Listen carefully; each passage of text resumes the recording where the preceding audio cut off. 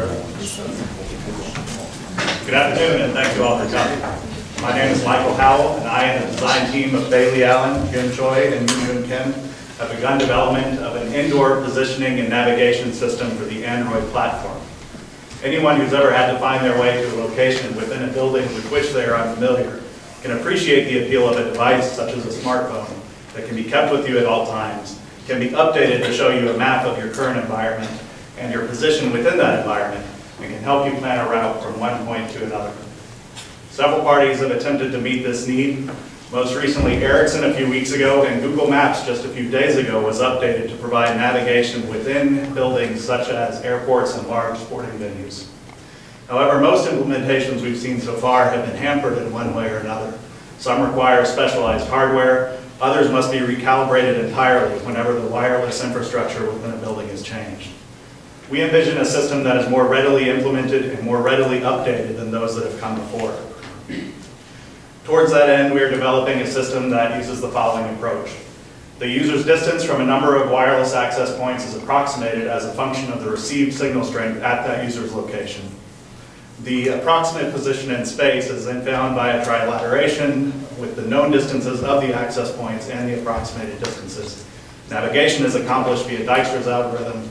Directions are then displayed graphically via text and via text-to-speech. This semester we focused on the problems of familiarizing ourselves with the Android platform, finding the user's distance from the access points, and calculating the position in space. Bailey has taken lead on our Android experimentations. Hyun has researched various ways to calculate distance and, in fact, other methods of finding one's position. Yoongjin and I have focused on distance and trilateration.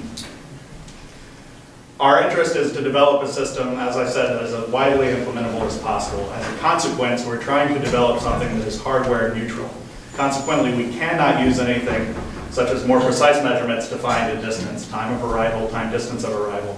We're instead forced to use received signal strength. This is problematic as there is no agreed upon standard for signal strength, and therefore we must somehow normalize our results. Calculations are therefore difficult but not impossible. We are attempting to normalize these results as best we can. Our principal challenge for Senior Design 2 will be to refine our distance calculations by predicting an RSSI value, calculating an RSSI value, and then iterating until those values converge. Further, we must develop a database of all the access points, their known locations, their MAC addresses, so that we can check those via our program when we compile them.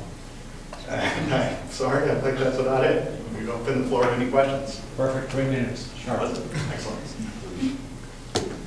Well, what do you expect as your accuracy? Do you anticipate?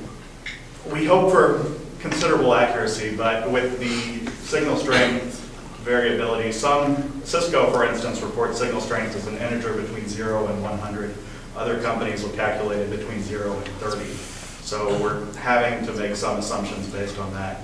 There are more accurate methods that deal with specialized hardware or properties of the hardware, such as the antenna gain of the receiver and of the transmitter.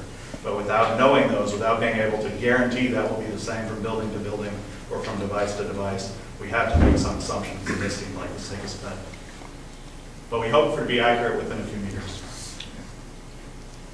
Other than Wi-Fi, is there anything else that you've researched or that other people are looking at for distance that's readily available on smartphones?